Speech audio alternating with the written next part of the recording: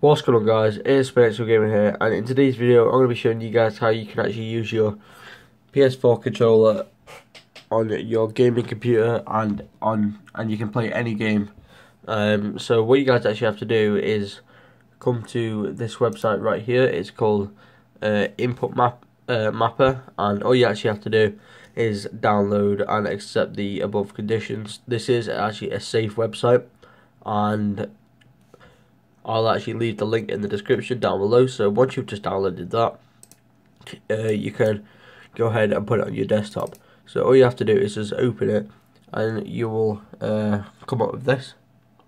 And all you actually have to do is create a new profile. So let's just create a new profile.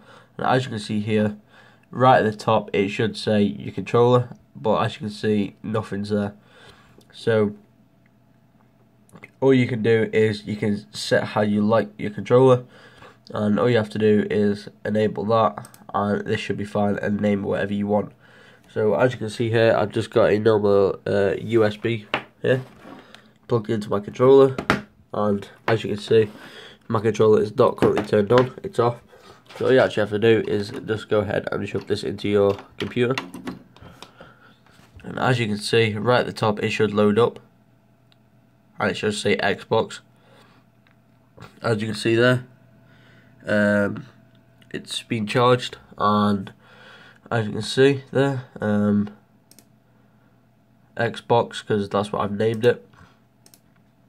You just go to your profiles, and there it is right there, Xbox. And I've put it as a normal Xbox thing. So you can use this on any website. So all you actually have to do is, sorry, not website, any game. All you actually have to do is just go ahead and load up GTA 5 or any game, and just go ahead and start it. I'll be back once I've loaded up GTA 5 and show you guys.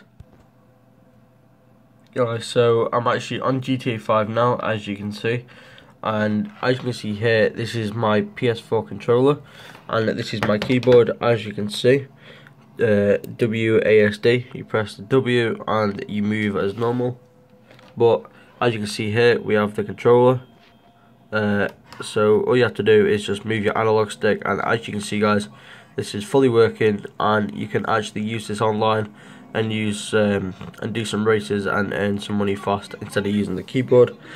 So see, all you can have to do is, if you want to record and you want to make some videos, all you have to do, press the home button on your PS4 controller, and as you can see here, we have all of the options. You can record your mic, record, and as you can see, it comes up with loads of options to do.